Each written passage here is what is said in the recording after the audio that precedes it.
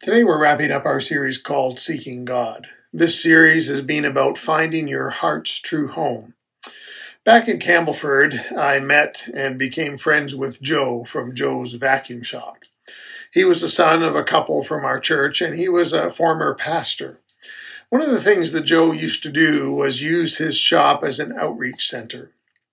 He had quite a ministry reaching out to the forgotten in the community. And every Saturday, he would close the shop in the afternoon, and people would start arriving for a time of singing, prayer, and teaching. We had a little motto: if you feel like you have a vacuum in your life, come and have God fill it. Today, Joe is back in ministry. He is the pastor at Through the Roof in Flinton, Ontario. Over the years, both he and I have witnessed God fill the empty places in people's lives many, many times.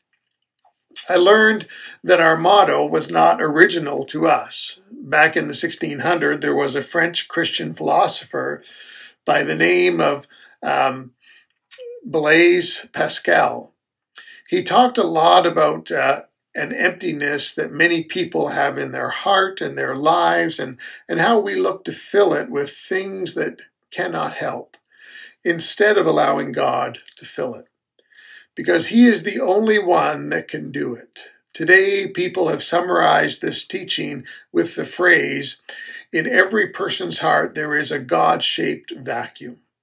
What Pascal was saying then was that we all have a void, an emptiness, an infinite abyss that can be satisfied only through a personal relationship with God. This is still true today.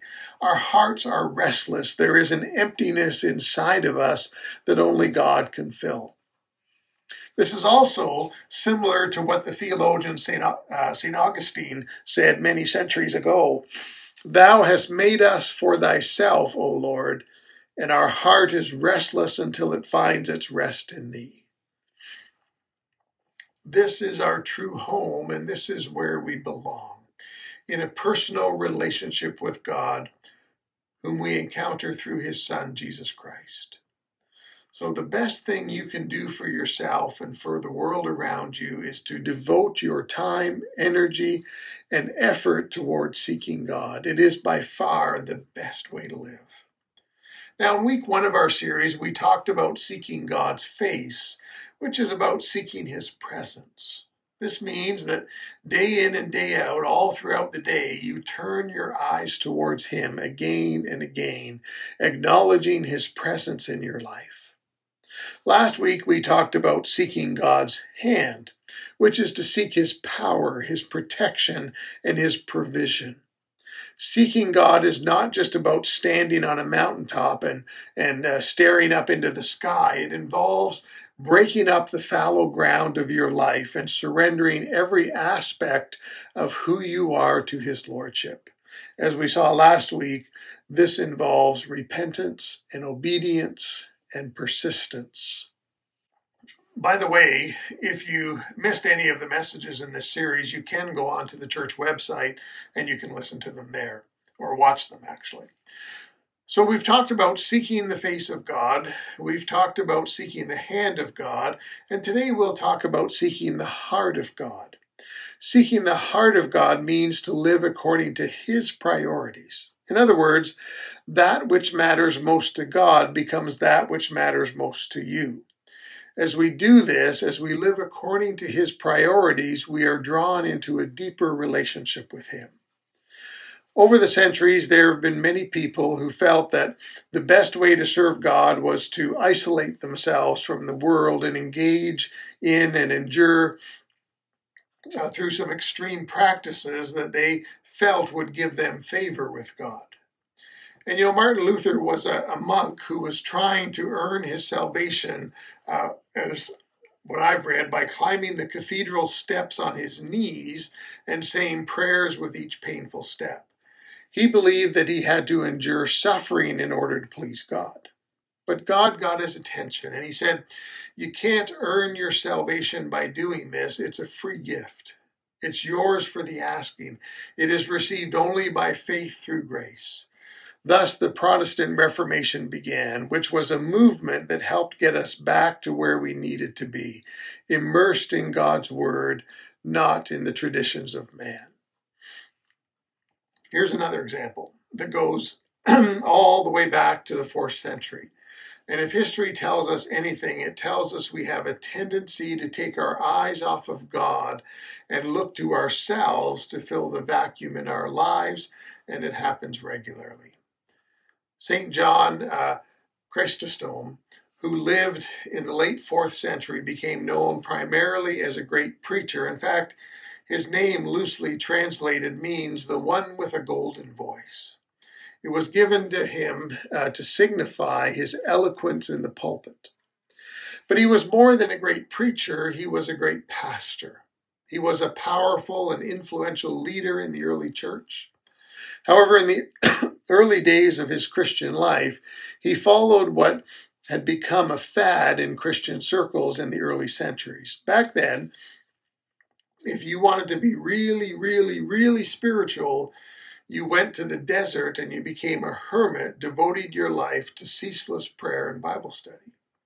You denied yourself not only every luxury, but even the most basic comforts, such as eating a normal meal or sitting down to relax or even lying down to sleep. He spent 2 years in the desert on his feet, even sleeping while standing up. The result of living under these extreme conditions was that he permanently damaged his stomach and his kidneys, and he was plagued by health problems for the rest of his life. He did come to his senses, realizing that this was not what God wanted, and after 2 years in the desert, he returned to Antioch to pursue ministry and to be ordained in the church. It was then that God used him, and this is why he is remembered today as a great pastor and preacher. What made John so special? Within a few years after his return to Antioch, he began preaching at the local church, but his sermons were different than what the listeners had come to expect. Instead of delivering theological dissertations filled with allegory and symbolism, he preached the plain and practical application of the simple truths of Scripture. Instead of challenging people to run off to live a hermit's life in the desert, he challenged them to stay right where they were and to love one another. Instead of focusing on building great cathedrals, he built a network of hospitals to care for the sick and the poor. Here's an excerpt from one of his sermons. Do you wish to honor the body of Christ? Then do not ignore him while he is naked. Do not pay him homage in the temple clad in silk, only to neglect him outside where he is cold and ill-clad. He who said, "This is my body," is the same who said, "You saw me hungry and you gave me no food." And it is he who said, "Whatever you did to the least of my brothers, you did also to me." What good is it if the Eucharist table is overloaded with golden chalices when your brother is dying of hunger? Start by satisfying his hunger, and then with what is left, you may adorn the altar as well. In the story of Chrysostom, we see the transformation of a man concerned first with mere religious rituals and regulations to a man whose life and ministry became all about pursuing the heart of God and putting God's priorities into practice. Seeking God's presence in the quiet solitude of your prayer closet is a wonderful thing, and it should be part of your daily spiritual journey.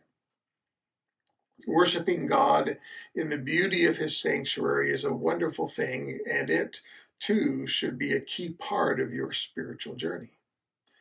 But there's a deeper level to seeking God which we all must be willing to pursue, and that is seeking God's heart. Devote your life to doing that which matters most to him.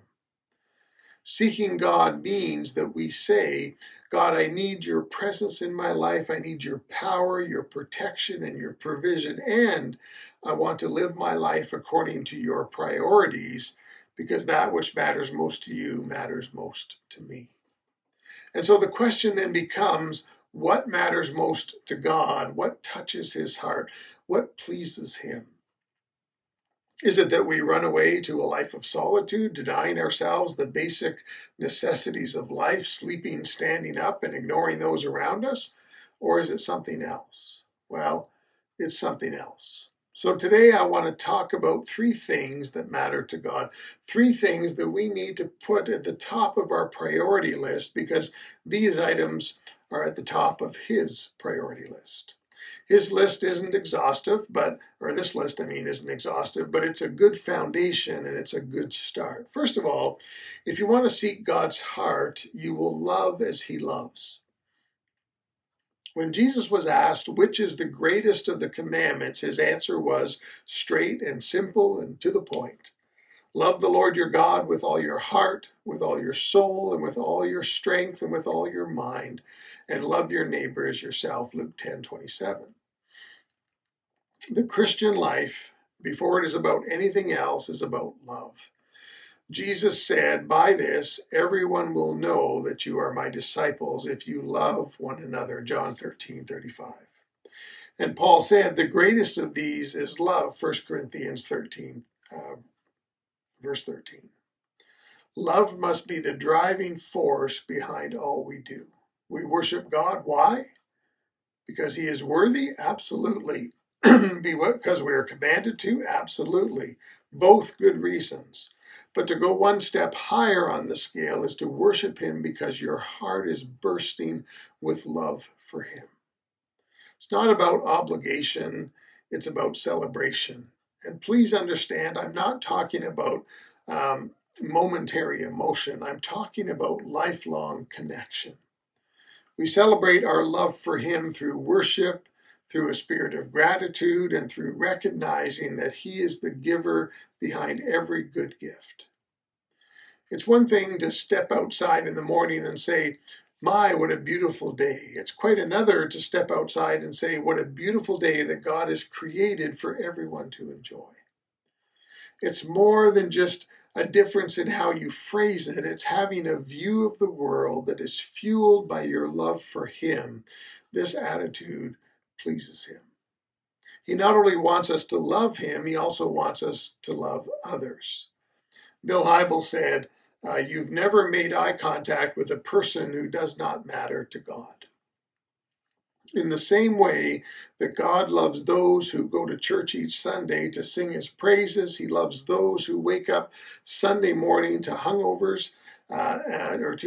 to get out of bed. In the same way that He loves those who contemplate Him day and night, He loves those who never give Him a second thought. In the same way that God loves you, He loves that person next to you, that person who gets on your nerves, that person whose faults are so much more visible than your own, that person who looks different or talks different or thinks differently than you. And by the way, as an aside, God's dream for that person who does not know Him is not that someday they will become like you or me. His goal is that someday they will become like His Son, Jesus Christ. And that's the same journey that we're on as well. Here's what I'm saying. Just as God wants your life to be all about your love for Him, He wants your life to be all about your love for others. Even to the radical extent of loving your enemies, even to the radical extent of loving those whom society might call the least of these. Loving your enemies doesn't mean that you surrender to your enemies or that you abandon all of your personal boundaries, but it does mean that when you have the chance to do good for someone who doesn't wish you well, or for someone who refuses to be your friend, you do it. Seeking the heart of God means that you live with the attitude that says, I want to make my life all about love, loving God above all else and loving others as I love myself.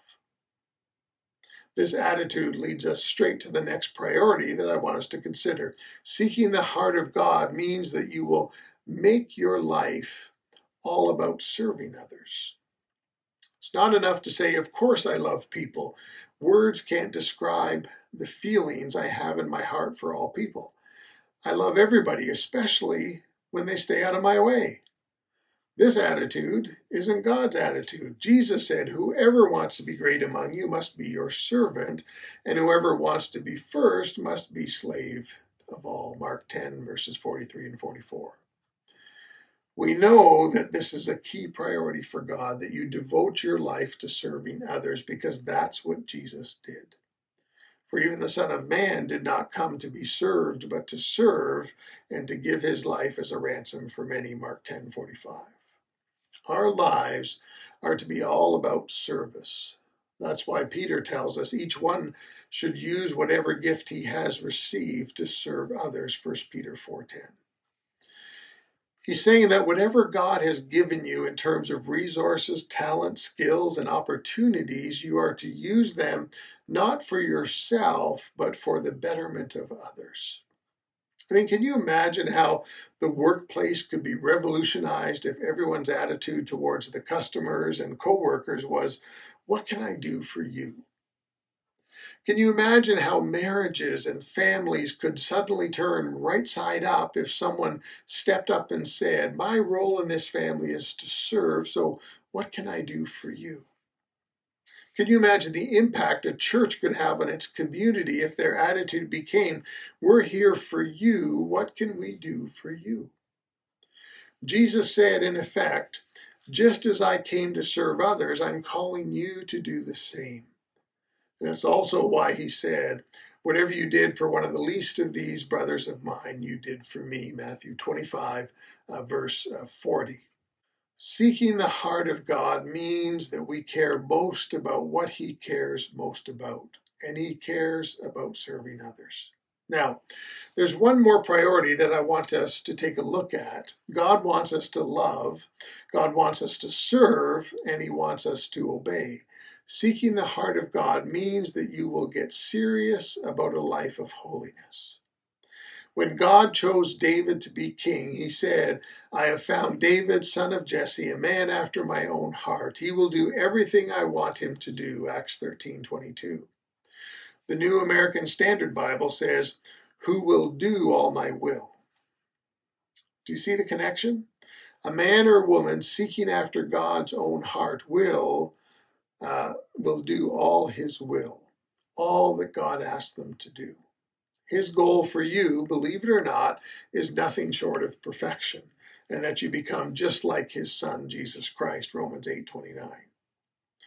Our total and permanent transformation won't take place until we've reached heaven. Until that day, he wants us to engage ourselves in the process of becoming more like him every day of our lives. In other words, he wants you to be serious about obedience, and he wants you to be serious about holiness, and he wants you to be serious about doing all of his will. God's priority for you is that you become holy. And as far as you're concerned, your holiness matters more than anyone else's. As far as you're concerned, after the resurrection, Jesus spent some time alone with Peter, restoring him back into leadership and challenging him to move forward into the future, warning him that he would face some tough times in the days to come. See, Peter looked over at the Apostle John and he asked him then, "What about him?" And Jesus answered, "If I want him to remain alive until I return, what is that to you? You must follow me." John 21:22. In other words, Jesus was saying John has his own story and his own journey, but that has nothing to do with your relationship to me. In this context, what matters most is the person that you're willing to become. There are many who want to make their lives and their ministries all about the holiness of others, or, to be more specific, the lack of holiness in others. They claim to be speaking for God, but all they do is point their fingers at everyone else. I want you to know that as far as you're concerned, God is most concerned with the person you're becoming in your own journey into holiness.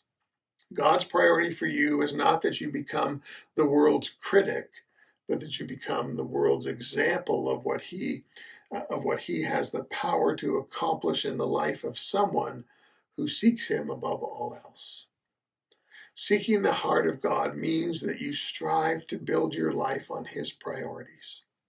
And the foundational priorities of God are that you love Him and that you love others and that you serve Him by serving others, and that every day you move in the direction of holiness, in the direction of obedience, and in the direction of doing all His will. Seeking God is about more than just standing on a mountaintop, overwhelmed by emotion as you gaze into the heavenly skies. To be clear, these mountaintop experiences are wonderful and they're transformational, and I encourage you to go to the mountaintop as often as you can. But that's not all there is to seeking God. Seeking the fullness of God in your life means that you come out of the prayer room and out of the sanctuary and into the streets where the people are seeking the fullness of God. Where people seeking the fullness of God means that you exit the desert and you go back to the streets so that you can start serving others in the name of Jesus Christ. Seeking the heart of God means that you determine to build your life on His priorities, so that what matters most to Him becomes what matters most to you. What matters most to Him? He wants you to love Him and love others. He wants you to serve Him by serving others. And He wants you to walk with Him on the path to holiness, eager to do all His will. In doing this, you're saying, God, doing that which matters most to you matters most to me. On this I will build my life. And in response, God will say, here is a man or here's a woman after my own heart. Let us pray. Gracious Father, thank you for this word. Thank you for this reminder of what it means to seek you with all of our heart. And Lord, we acknowledge that we need your help in this journey, that we maybe need a shift in our thinking, that we need to remember your priority is to love those that we encounter, those that we rub shoulders with. It's to involve an attitude that says, I'm here to serve you. What can I do to serve you? And Lord, it involves holiness. It involves obedience. And Lord, we need your help in all of these areas in our life. So I pray that you would lead us, you would guide us, you would direct us, and help us to be your best representatives to the world around us. For we ask it in Jesus' name. Amen.